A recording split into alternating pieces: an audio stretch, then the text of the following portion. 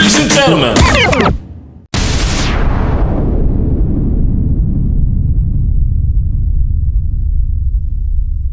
What are you saying, people? Back with a bang. Here I am to bring you guys my top stocks to watch for this August. So in this video, I got about, I'd say 6 or 7, maybe a couple more stocks for bonus to watch for this upcoming month. Reason being because you can get shares in, you can get options, some of them are oversold. And just to mix it up a bit and diversify, I've got stocks from retail, I've got stocks in consumer, e-commerce, fintech, machinery. We've got a few different stocks today that you guys can look into. And of course, you know, this is not financial advice, but a lot of these stocks have a lot of great opportunity right now. So without further ado, make sure to drop a thumbs up, show some support, show some appreciation. These videos do take a long time to look at the charts, to review the charts, to look at the balance sheets, the income statements, to do all that kind of stuff, and of course edit and upload as well. So make sure you drop a thumbs up, and of course make sure you comment, subscribe, and also share if you're new around here. Don't forget, this week we're going to be trading live in the Discord, so make sure you come drop in and tap into the Royal Trading Academy. But like I said, let's get straight into it. So the first stock today is going to be PayPal. Yes, your favorite payment processor. So PayPal, ticker symbol PYPL. I'm just going to pull up Yahoo Finance to look at PayPal. So let's look at what their PE ratio is. They have a PE ratio of 15. I like that. PayPal just reported earnings a couple weeks ago, and that's where the big gap up came from. So remove the key events. If we look at the past 5 years, PayPal was up at 305, maybe a little bit higher, just 3 years ago. We're pretty much at the lows. The lowest was around $50 last year. We're pretty much at a low. And the reason I like PayPal is because they have a relatively new CEO, Alex Chriss, who's been in the business about, I think, 8 or 9 months. And what he's done so far is pretty incredible. Now, he has big plans for the company in terms of revenue, in terms of growth, in terms of innovation. And like I said, you know, this stock is way oversold. So the risk to reward ratio is really there. The PE ratio is nice and low, usually like around the 15 to 20 PE ratio. So it's clearly there. I'd also say that recently with PayPal, last, again, 8 to 9 months, the new CEO has helped increase user growth. You might realize that PayPal actually owned PayPal, but also Venmo. You've heard people say, can I Venmo you? Can I PayPal you? People are starting to use that as a verb as well. You know PayPal's getting bigger when people are starting to say, can I PayPal you? So last week they reported earnings, as I mentioned. I'm going to jump over to trading views for this one actually. Looking at the daily chart. So it obviously gapped up from around $57 to highs of $65. And the good thing is that, like I said, they're increasing user growth, they're increasing operating income, revenue, net income, margins are coming back to where they should be. It's looking a lot brighter for this company. And again, the risk to reward ratio is amazing. Now, from the technical side of things, it looks like there's a double bottom or even a triple bottom along this long, very sturdy line of support. So there's a lot more upside in comparison to downside. Yes, yesterday it was down 5%, but look at this August. We're expecting it to move towards $68, then $91, and then my eventual price target for the next year is $118, all the way up here. I do believe PayPal can get there. It might take longer, but for those of you who are investors, it doesn't really matter. If you get your shares at 55, 60 bucks and you're trying to get it to 90, 100, well, that might take 2 years, it might take 5 years. But again, the new CEO has come in, he's starting to innovate, he's starting to make changes, he's starting to see positive returns on his actions. That's what we want to see from any stock. So that's what PayPal's on the list for. PayPal is one I bang on about on my YouTube channel. If you're new around here, you might not know, but it is one I talk about in a lot of videos. So when I say we're near all-time lows, and in my opinion, this is at a huge discount rather than being overpriced and dead in the water, I definitely look at PayPal. It's one I use pretty regularly. It's one a lot of people are starting to use more and more. And again, this is one which is at a good discount in my opinion. Next up, we're going to go to Shopify, ticker symbol SHOP. So you guys may know Shopify, you may not know Shopify. Shopify does website building. So Shopify is one of those companies which a lot of people would use to build a website. I've done that for my smartwatches, Time Gear watches, but Shopify is now at $54. If you look at the last 5 years, during the pandemic, it was up at $167, $170. Okay, yep, no PE ratio right now, as of now. Well, this is a stock which is, I'd say, at least $100 stock in the next year. If you go, again, trading view, we look at Shopify and we zoom all the way out. Look at the lows it hit after the pandemic. You know, we hit the famous highs during the pandemic. We sold off heavily. We were at $28. And then we managed to start rallying back up to $90. Now we sold off. Once you can find some level of support, find a reasonable price point where it seems like it's, getting to that buy zone, I will be looking to buy Shopify. Anywhere here, $45, $46, I will be looking to purchase Shopify. One thing to note is earnings is this upcoming Wednesday before market, so that could have an effect on the stock in a negative or positive way. But as I'm sure you're aware, if you are investing in any stocks, earnings is always going to report it one way or another. So make sure to just keep your eyes on that and make sure to take note. Next up, another stock reporting earnings this week, Airbnb. Let's go and check their PE ratio as well. They report earnings after hours Tuesday, so that may again affect the stock negatively or positively. So by the time you decide to buy the stock, if you do, it could be up or down from where I made the video. So $128, a PE ratio of 17. Yeah, like I said, between that 15 and 20 points, yeah, that's all right. PE ratio of 17 is pretty good. So Airbnb, in my opinion, is pretty fairly priced, but I do think it has a lot more potential than it's currently showing. So what would it take for me to buy this stock, Airbnb? If you look at the daily chart again, I like it to fall a little bit lower, $120, and then eventually if it does get affected by earnings negatively enough, we could see us roll back down to that $110 price point. So I'll keep my eyes on it this week. Airbnb is not going anywhere anytime soon. In my eyes, it's still dominating their industry. They're still ahead of the hotels. Yes, they have pretty ridiculous fees, sometimes with the cleaning fees, service fees, sometimes the taxes, that kind of stuff. But they're still pretty cheaper than your regular hotel. They're pretty more convenient than those hotels as well. So Airbnb is definitely one to watch. Again, earnings is this upcoming week. My buying price point is between $110 and $120. Let's see if earnings has a negative effect or a positive effect. Last couple earnings, it's had mixed results. So again, it'll be intriguing to see how it fares this upcoming week. But it's definitely one to keep on watch for this August. Next up, we're going to AMAT, Applied Materials. So first thing we notice when we look at this daily chart, a beautiful chart from the last 2 years, just steadily uptrending. That's the kind of chart you want to see when you are investing in a stock. Now, the reason it's on the watch list, it has fallen pretty heavily over the past month, and we're trying to find support. We're broken below the moving averages. We're looking pretty bearish, down 7% yesterday. But once we can find support, maybe around $170, a little bit less, I will be looking to get into AMAT. Another earnings which is coming soon, so they're not this week, but the week after. I'll be keeping AMAT on my watch list. I'll be keeping my eyes on it. I'll be looking at it to see how it performs in the lead up to earnings, running up to earnings, but also obviously as earnings are announced. Let's check on Yahoo Finance what the PE ratio is. 20.87.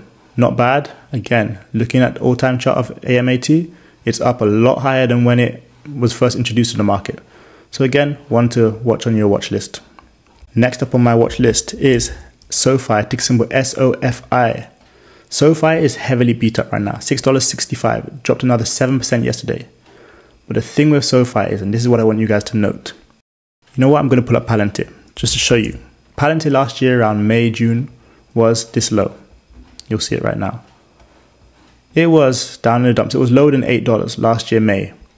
Look, lo and behold, it is now $25. And it's one that I'd mentioned a lot of times when it was around $10, $12. It made highs of $29 earlier this year.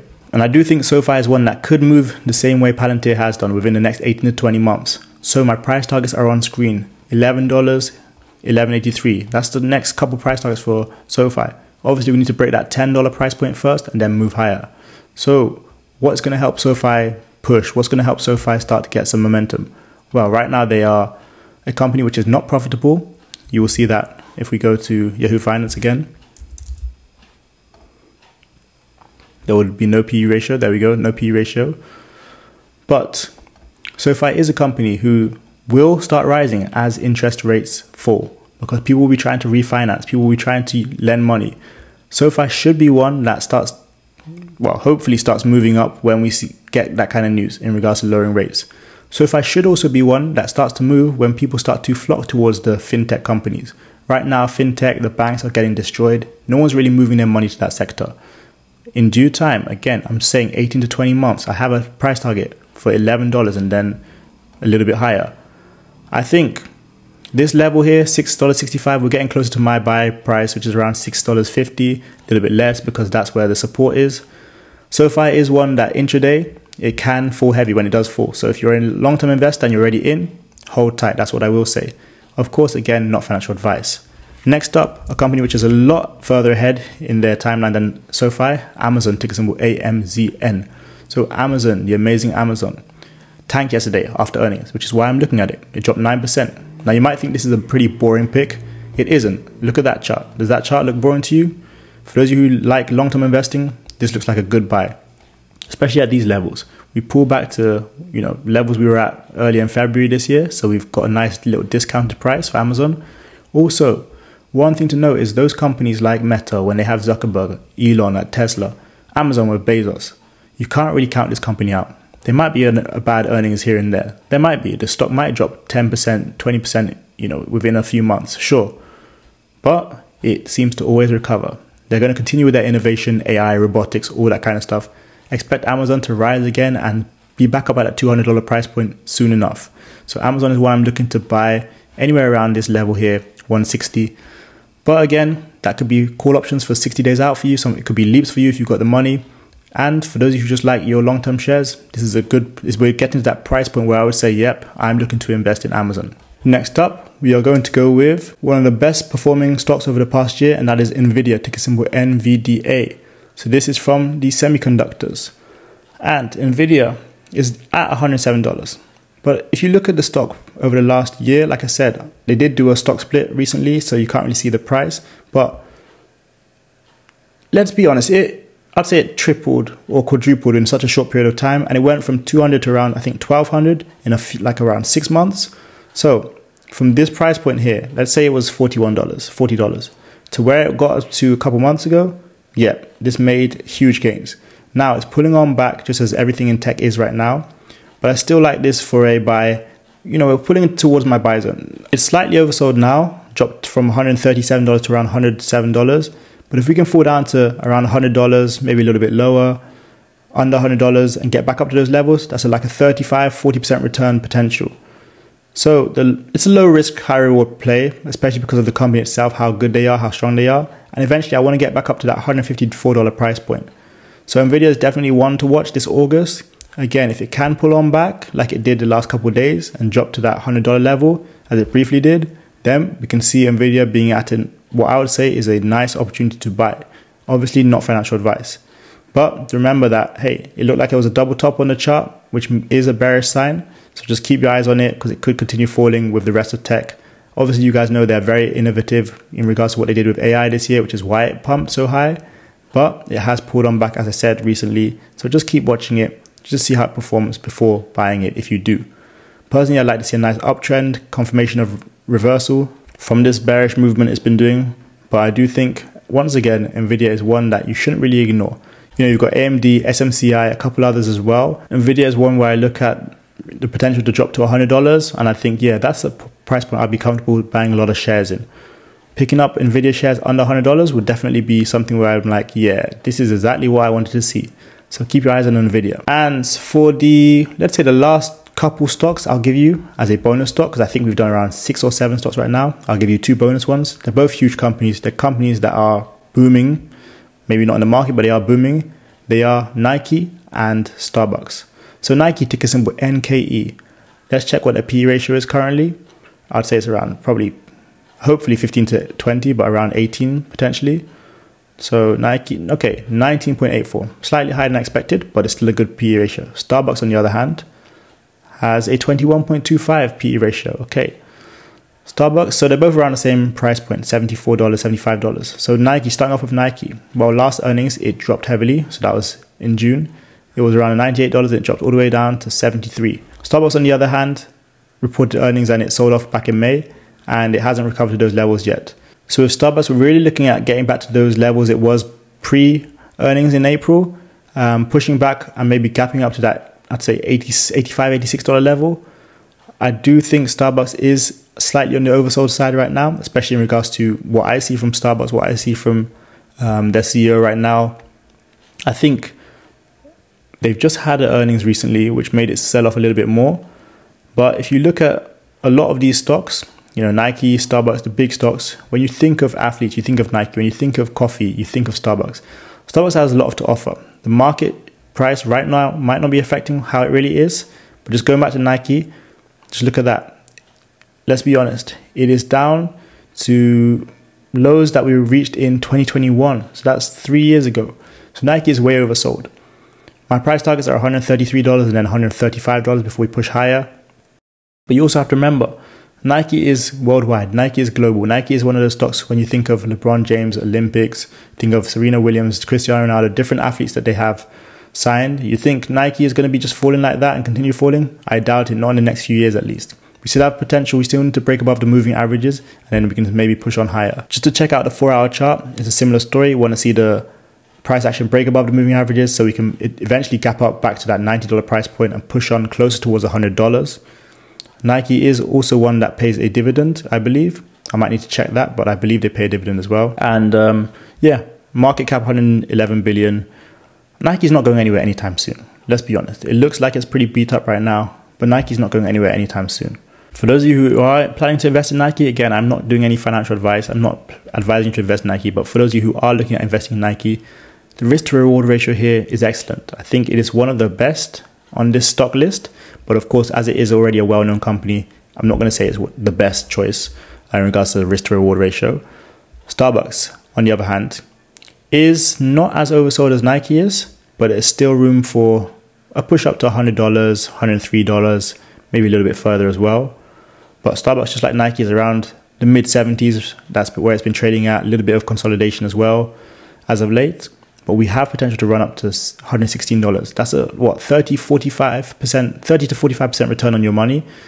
The potential is nice, but you do remember that when we get to that $116 price point, it does seem to get rejected there and fall back down.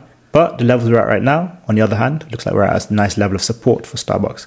So I am looking again at seeing if I can trade this to around $100 on further, just to see if we can get some great returns.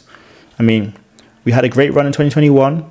2022, similar story, and only last year, 2023, did we sell off a little bit due to the news about Starbucks being in support of the war and people boycotting it, and then since we've sold off. But if it does start to show signs of a reversal, show confirmation of uptrend again, then it is definitely one I'm looking at. Because again, Starbucks is one of those companies which is not going away. When you think of iced coffee, when you think of getting a drink, they also do food, all that kind of thing. You think of Starbucks these days, just that morning breakfast, just getting that quick food, getting a quick iced coffee or a drink, hot chocolate, whatever it is. You do think of Starbucks before you think of Dunkin' Donuts or Peet's Coffee or Tim Hortons or any of those. You think of Starbucks first, let's be honest. So I will be looking at investing in Starbucks this August as well. If we do drop below $70, it may drop all the way to 63, 60, a little bit lower. For me, that's ideal. That's even better. It just means Starbucks is at an even bigger discount. So just keep your eyes on that as well. But that is it for my hot stocks to watch this August. Hope you guys did enjoy this video. As always, as I mentioned earlier, please drop a thumbs up. These videos do take time to record, to do research, to do all that kind of stuff, editing, all that uploading, everything. So make sure you drop a thumbs up. If you are new around here, hit the beautiful red button below and subscribe to the channel. It is completely free. It does help in a great way. And of course, make sure to share and comment as well. If you do like these kind of videos, these style of videos, just let me know. Make sure to comment on the video and let me know, and I will do more of them. As always, make sure you guys check out the first link in the description. That is where we trade in Discord. That is the Discord. That is the Royal Trading Academy. There, we talk about stocks. We do breakdowns. We do live trading. We just help people out. We answer questions. We do call outs. We do that and a lot more. But go check out the Discord. And also, check out the second link in the description. That's the Stock Option Starter Pack. That's like a group of 10 videos, which lasts about 3 hours, of me talking about options trading. It explains the breakdown of options, how options work, the terminology you need to know, the Greeks, how they affect options, trading strategies, all that and a lot more. So go check that one out. Second link description, one-time payment, you have access to those videos for life. And of course, follow me on all social media as I'm always active there. Trading stuff, lifestyle, all the usual stuff as well that you guys see on YouTube. But that is it from me today. Hope you guys did enjoy the top stocks to watch for August. Hopefully those stocks do remain hot. We shall see. But of course, as I mentioned, make sure you guys are back here next time for another video. Thank you so much for today's video. That's it from me. I got into making, you got into making. See you guys next time for another video. Peace.